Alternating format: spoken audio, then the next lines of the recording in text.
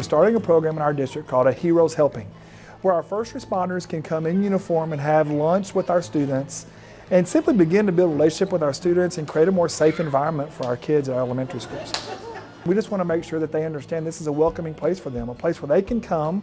interact with our community, our youngest learners, and have lunch on us. I think it's a great opportunity for us to continue our partnership with the school district. It's a good thing for us to let the public see us in a non-enforcement scenario or just a friendly basis. Let them know that we're people too, we have a job to do, and we're friendly, and our main thing is we're here to help people genuinely try to make a difference in our community. What I want our teachers and students to get out of this program, a Heroes Helping, is that our law enforcement are our partners. They are our individuals in our community that make the biggest difference in school and away from school, and that we begin to continue to forge those relationships, and that our parents and our teachers and our students know who to go to in a crisis and know what the faces look like and who the people are.